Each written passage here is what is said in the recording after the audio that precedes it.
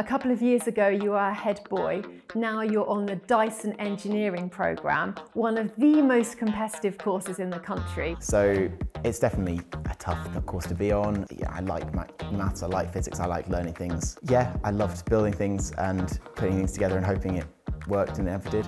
But that's what engineering is. That's the fun bit. I think the teacher used the sample sentence, you have to be really good at maths and physics to become an aeronautical engineer. And I just went, sounds all right. And from then on, I was just going to do engineering.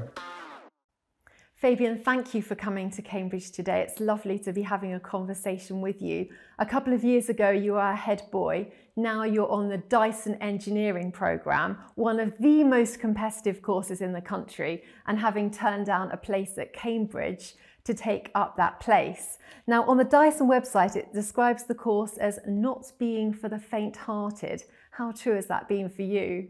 I think that's certainly true. I mean, it's an action-packed thing where you're chopping and changing what you're doing day to day, and you're constantly busy. You're working on both academic side of things as well as on real workplace projects. And there's always stress, there's always pressure, there's always deadlines. But once you work hard through those, that's where the rewards come from, that's where the learning comes from.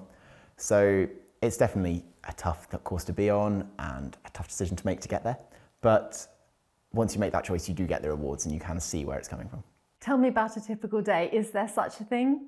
A typical day is a stretch, but so an academic day, they split into two. You've got your academic days, your workplace days. Your academic days as a morning of lectures where you'll have 4 hours or so covering 2 modules. That's twice a week. And then in the afternoons, you'll have a lab session where you'll be running experimental stuff towards coursework or doing problem sets or mocks or just general self-study for the afternoon. But that every so often gets thrown in with a work meeting, which you just get booked into in the afternoon as well. And then a workplace day, you get in nice and early, have a coffee because it's necessary. And then sit in meetings, and then you're working, you chat to your line manager, your mentor, and make sure that what you're doing towards your project, you kind of get one project over the first 2 years, you do 6-month rotations, and over your 6-month rotation, you have one main project. You kind of make sure you're aiming towards that project, you know where you're going with that, but it's a lot of self-control and a lot of self-management, time management in that. And then you might give a presentation to your team or the wider team, so it can be cross-continental, so giving a lot of presentations to teams in Singapore. And yeah, you tend to be spending a lot of time just booked up and then working. It sounds very much like, I say, proper work, but compared to the student life, which is often maybe turning up for a few lectures and having a few deadlines and then maybe an exam week, you really chose the path to be thrown into the world of work. It sounds like 9 to 5 meetings and presentations and responsibility, which I guess lots of your friends that left school at a similar time probably don't have as yet. Yeah, I think that's one of the things that comes up is, especially comparing it to other students, but also to other workplace, other members of the team. You're doing a 40-hour work week plus doing the extra studying you have to do as a student on a tough course.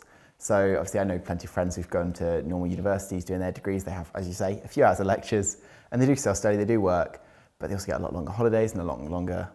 But that comes with the same side of things as the practical experience, the industry experience, which you're getting from working in a real team.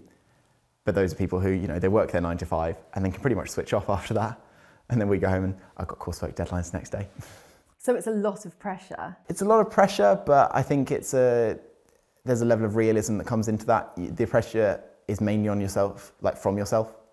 So if you choose to push for a first with distinction and everything and, make your work targets and blow the project out of the water, and you can do that, it will just take up your entire life. But if that's where you want to put your focus, you can, but there's a lot of people who take the more practical approach, as I do, where you aim for not necessarily first with distinctions, you're going solid grades, 2-1, and then also doing your workplace thing, but enjoying it and making sure actually just doing 4 years of a constantly working thing, you have to be able to enjoy what you're doing. Sounds like you've got quite a healthy balance. Yeah, no, I put a lot of effort into that, try and maintain hobbies outside and make sure I see friends, socialise. I live in Bristol, it's a great city with a lot of life outside of work, so I can go home and just enjoy doing things which have nothing to do with anything to do with my degree. I'd like to ask you a little bit about home life as you were growing up as a child, and perhaps where that passion for engineering came from. I mean, I know my kids like to play with Lego, they like to build things, they like to be creative. Were you that kind of child as well? I think building is a stretch. It's overselling what I did. I was always found with a roll of sellotape and scissors as the main thing. I mean, my granddad was an engineer. He did power station stuff, so I kind of grew up with that around me.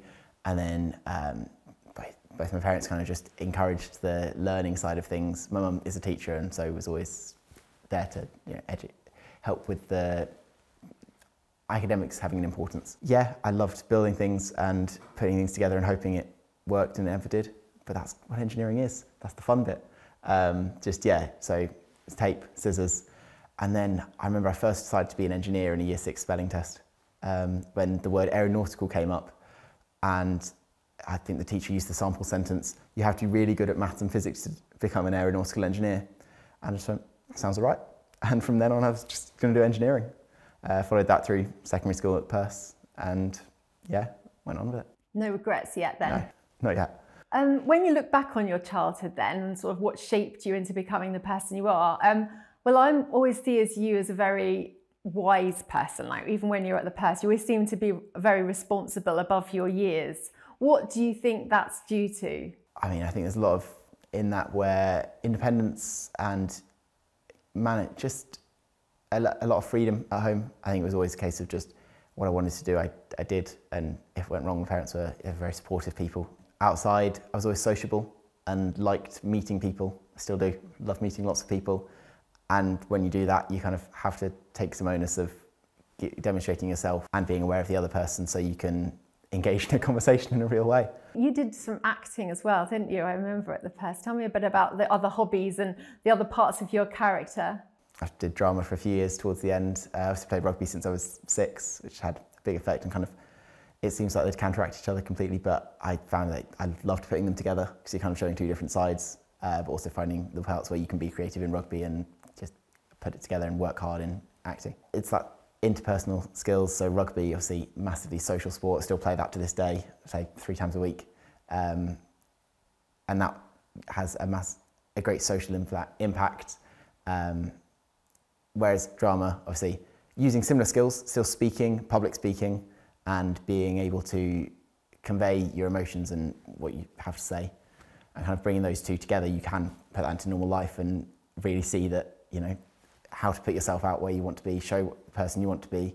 And what ways have you drawn on all those skills and experiences from school now that you're on the Dyson course? I'm always the first to step forward and give a presentation, like make a PowerPoint, put it together. When you're doing a group coursework, it'll often end in a presentation. And I will say, no, I'll take the lead on this. We'll split, you divvy up the tasks and you make sure I take the lead on the presentation, make sure it's all running smoothly. So that's kind of there together with the teamwork where you're looking at how you're splitting your tasks and being willing just to make that hard decision, because sometimes you have to. But then also being able to stand in front of people confidently and give the impression you want to give and educate or impart what you've learned from your project. So you do your 6-month project, you then have to do a presentation at the end of that where you're trying to sum up 6 months of work in 15 minutes. There's a lot of pressure on that, and a lot of people can feel nervous, but it's kind of knowing how to steady yourself, knowing that you've done it before, and that worst thing that happens is you have a bad presentation. Engineering is a very popular vocation. What would you say to young people, perhaps they're at school, they're interested in that kind of career? What advice would you give them if they're looking up to you and thinking, that's what I want to do? I'd say practical stuff, find what you enjoy about it. So for me, it was always doing the practical, and yeah, I like maths, I like physics, I like learning things. But a lot of people, that isn't what suits them. You kind of think you have to do your maths, your physics, and then go to a university, do another 3-4 years of theoretical study. Then you join a graduate scheme where you're doing 2 years of first doing practical things.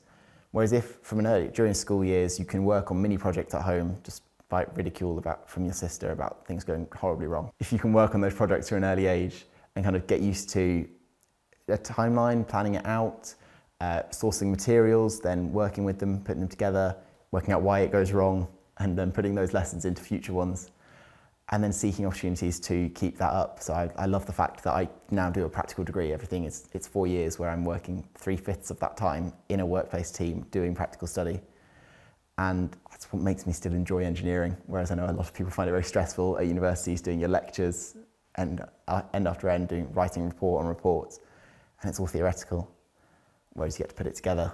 You talk about your sister there making fun of you when your projects weren't going right as a child. What were some of those projects? Bear in mind I was 7 at the time. I tried to build a bench out of a chair. I don't really understand my motivation behind the project to this day, and it was awful. It was atrocious. I had legs that were completely different lengths, were barely fixed together, and it had to be rested against a wall to just about stand up. And yeah, our parents hesitantly perched on it for about 20 seconds and then got up as it collapsed. But it's one of the things you learn from. And then you go to look towards year 11, sixth form, decided to try and build a model plane out of like a dowel in a structure, chicken wire around the outside, and then kind of newspaper as a canvas type of material to give it more air. And the designs look far better, and it seems more thought out, and it worked just as well. It's the process that you get towards that end goal, the fact that it looks more thought out, the fact that I read around the project, the fact that I sourced the materials myself rather than just hacking apart old things we had in the garage. Like, you can see the evolution there, and then now I'm doing things where I make actual working things. Sounds like you had a really busy childhood and teenage years, building things, making things, using a lot of your ingenuity, I imagine, to try and create new things. You mentioned earlier about your granddad influencing you because he was an engineer and your mum is a teacher. So how has that helped you become the person you are now? So I think a lot of it's just, it's always a method of conversation. It's always a topic where you can have an interesting discussion. It's like we both clearly just had that common interest, and so I'd go to my grandparents' house and you sat around the dinner table. One of you's seen a news story and you had to chat about the engineering behind it and how that'll impact the field.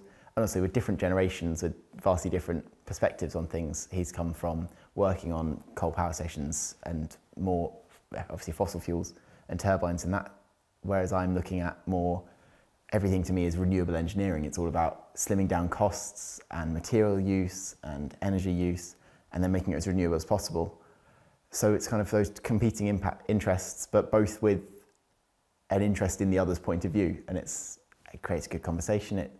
And it just inspires you to think more about it, read more about it, and kind of drove me towards more, I could actually study this, I could put this further, and I could, not just enjoy making things in the garage, which he's always done. He's got a nice workshop in his back garden, which as a kid, you go in, you're about six years old, trying to look and see all the power tools and have no idea what to do, and just told to stand back because I would manage to cut a finger off. It's a good job you didn't. Yeah. So yeah, kind of being around that and going, well, I want to do that when I grow up. And then I remember he helped with, I had a year 8 homework in, where we had to build a castle in history. And he helped massively with that, making the physical work on that. And that was one of the first projects we'd kind of done together where we'd done at least a similar order of magnitude of work on it. Obviously he did far more, I was 13. But yeah, just familiarity with the subject and then seeing that it can be a great career path, and he's a great bloke. What really stands out for me in what you're saying is that you kind of really brought engineering to life throughout your childhood. It wasn't just your head in books learning the theory, but it was very much about experimenting and trying and being creative. Where do you think that creative side of Fabian came from? I think it's that I hate reading books. No, no, I think so. Going back to family again, it's like my whole family has done drama. So my granddad did drama, my mum did drama at uni, my sister's done drama at uni.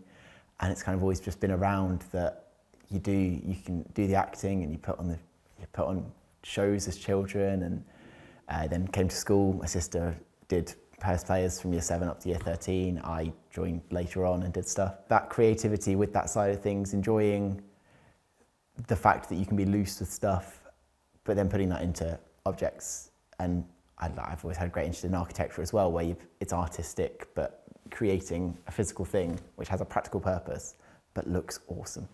And it's kind of, that comes from the creative stuff as a child. You're quite a role model for young people who may think about that career in engineering and also the path that you've chosen to take. And what would you say to somebody listening or watching our podcast who really wants to follow in your footsteps? What's some good advice you can pass on? Follow what you enjoy, and follow what opens up opportunities for you.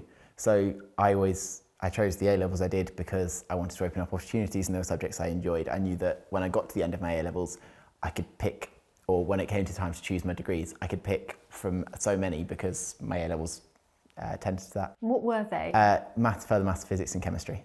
And then I did an EPQ as well, but that was just fun. And then, yeah, I kind of went from there. I went university choices. I chose a wide range, and then also found Dyson. And the decision just came down to, I enjoy doing practical things. I don't really want to sit in lectures my whole life.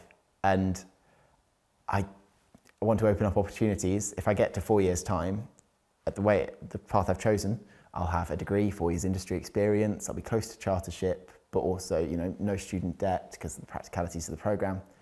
Whereas if I'd gone to university, 4 years experience, I would have been chartered engineer, so you're looking at different employee rewards that way. But I'd be in student debt, I would have sat in a classroom for 4 years, I'd be looking for a graduate scheme, and I liked where I saw myself after the Dyson programme rather than university. The world is your oyster, I imagine. Yeah, very You're much so. working on projects that are probably top secret, but that we might be using in our homes in the not too distant future. Yeah, exactly. Looking at the next 4, 5, 10 years, kind of looking at the project plans and working through them, which means that but it's lovely to see the technology at early stages. Like obviously Dyson are known for creating new technologies and working on them, new research, and being able to be part of the early stage stuff, not just tuning the fine details at the end, but fully involving things. It's great to see. We're ending our podcast with all our guests passing on some wisdom from their life, or some famous quote, or just something that they kind of would say, this is some advice from me to you. What do you live by? Do you have a motto or some thoughts that you can pass on to future generations? I mean, I'm racking through my head, and I'm going to have to go with the fridge is just a broken freezer. There we go. Thank you very much. Thank you for having me. It's been a pleasure. Thank I'd love you. to come back. Yeah. Thank you.